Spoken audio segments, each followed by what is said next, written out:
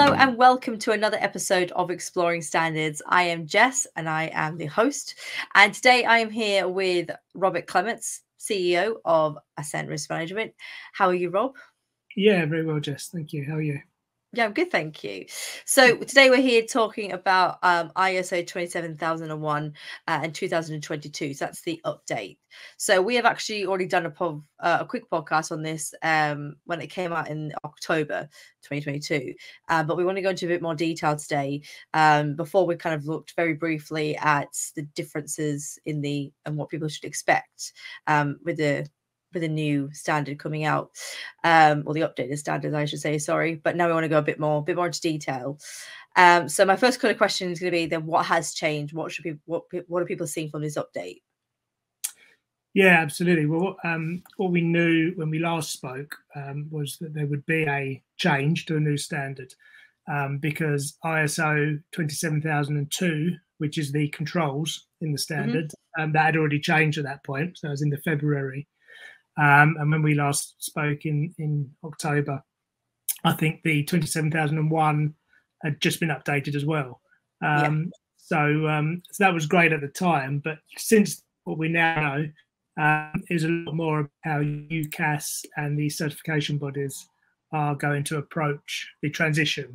So obviously with a new standard being released, the previous version, so ISO 27001, 2013, that no longer is current.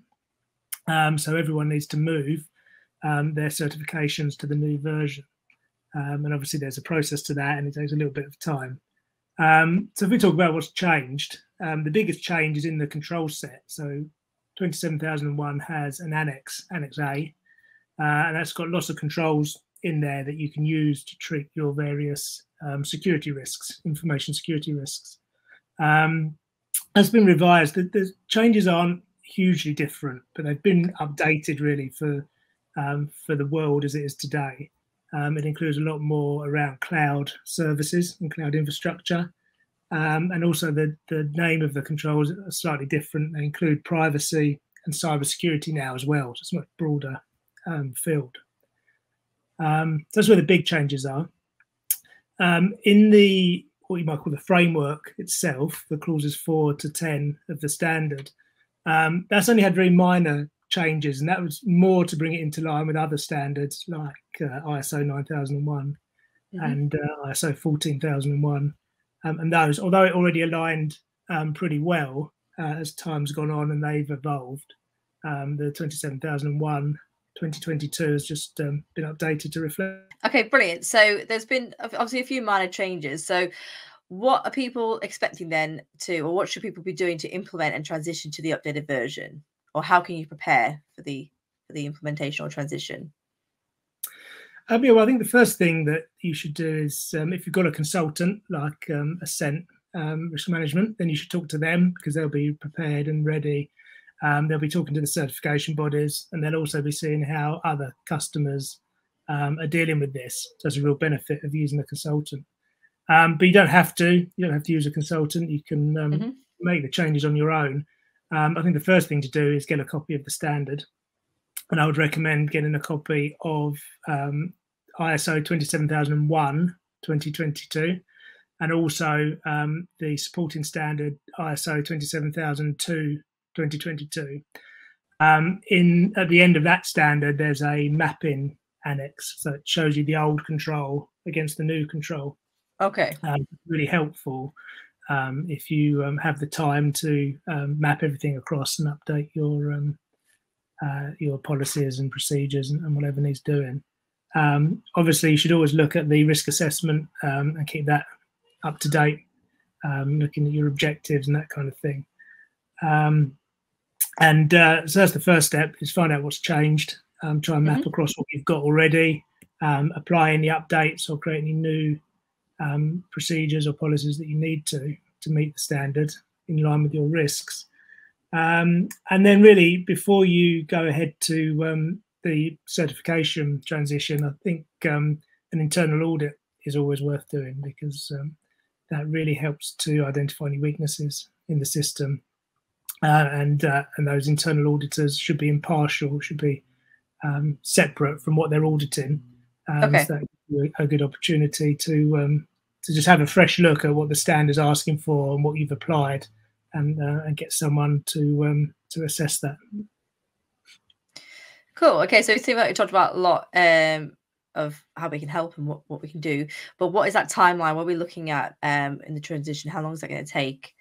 What's the period to transition over? Yeah, I think it's always really difficult to talk about timelines for clients because it depends what else they've got going on in their business, if they've got any other projects, how many people are working on it. But I think generally, from the people I've spoken to in the industry, other consultants, and people from the certification bodies, I think we all agree that it's a fairly straightforward update. There's no major changes. Everything's just been updated a little bit to align with what people are doing anyway. I don't think it's a big change. But in terms of the certification process, there is some deadlines there. Obviously, in the UK, most of the certification bodies are governed by UCAS, which is the accreditation body, and they've set out a timeline. So from the end of April, they will be ready to assess certification bodies themselves, because obviously the auditors that certify, they need to be competent and know what they're doing and have the right processes in place. So that's about to start now, so April 2023. And all of the UCAS certification bodies need to have completed that process by the end of October 2023. So that's what's happening now. So the certification bodies are getting ready to be accredited for this. At the end of October this year, so that's the deadline for the certification bodies to complete the transition for themselves. Yeah. But also at that point, any new certificates they issue, that must be against the new version of the standard, so ISO 27001 2022. And as consultants, what we're saying to our inquiries and our clients now is really there's no point implementing the old one. You should really implement the new standard and get it for that date. So if you're a new client and putting this in for the first time, slightly easier. Obviously, it takes a little bit of time to build the system and put that in place. But in terms of the certification, the certification body will be certifying you to the new version. Okay. If you've already got certification, obviously then we need to go through a transition process with your existing certification body. Yeah. So firstly, that depends on when they're accredited. So that's any time between the end of April and the end of October. So somewhere in that timeline, they'll be ready. There is a process where certification bodies, they can issue you a certificate before that, but it would just be not UCAS accredited. There would be no UCAS. And what they would tend to do is when they achieve the UCAS accreditation, they would reissue the certificate for you, providing that they've met all the requirements that they need to.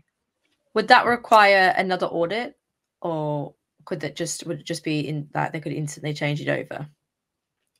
Well, this is quite an interesting one. The certification bodies are dealing with it slightly differently, but essentially the principle is that the certification body would need to audit the new controls and the new system. So they need to be able to show that they've checked that you're compliant. Some of the certification bodies are doing a pre-audit or a checklist or readiness review, whatever you want to call it. So they're adding that on at the start. I think the UCAS guidance is that it would just be one additional day of auditing, or something along those lines. But how you fit that in, whether that's a separate audit to transition, or whether you have that as part of your surveillance audit or your recertification, it depends on the certification body you're working with. So the best thing to do is ask about their process. And Assent, as you know, Jess, we deal with lots of different certification bodies and see how they deal with it differently. So you can always come to us for help and advice on that as well. Brilliant. So my final question going in is, how can we support the transition? Yeah, we're here to help with anything that you might need, whether that's just dealing with the certification body and understanding that process, or whether it's a whole support package to help you transition to the new version of the standard. So there's a number of ways we can approach that. We have a gap analysis exercise, so where we look at what you've got already and what the new standard wants, and we identify what those gaps are. That's quite good, because at the end of that process, you'll have a gap analysis report, and the report will list a number of items to work on, basically. So it becomes a bit of a to-do list. So that works really well. Going on from there, obviously we have some experience of what's required to meet the new standard, so we can help you draft policies or check that certain processes are up to date. So we can help in a consultancy capacity to do that. If you've done a lot of the work yourself and you feel that you're ready to certify to the new standard, what we would tend to recommend there is an internal audit. So as I mentioned before, the internal audit is a really good process to check and test your system before the certification body comes in. And we can provide that service, and being an external party, we're completely impartial. We're not auditing our own work, so it actually works really well to bring us in to do that. And then obviously any findings from that audit, we can help you to fix or advise on how to correct them. So that's that process there. And then I guess we've got some other useful tools. We've got some online training through our Larators brand. I think there's still, at the moment, there's still a free course on there. So you can take that to get an idea of what's new, what the requirements are. And we can come up with other solutions like in-house training for your staff. So produce some awareness training, that kind of stuff. Really, anything related to ISO and international standards, we've normally got a solution for it. So just contact us. We'll be happy. Always ask. Yeah.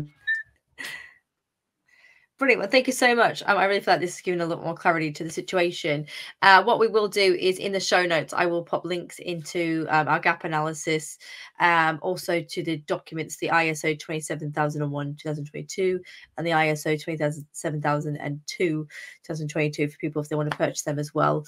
So thank you very much for having a chat with me today, Rob, and hope you have a lovely rest of the day. Yeah, thanks, Jess. It's been good to talk. Hope you have a good day.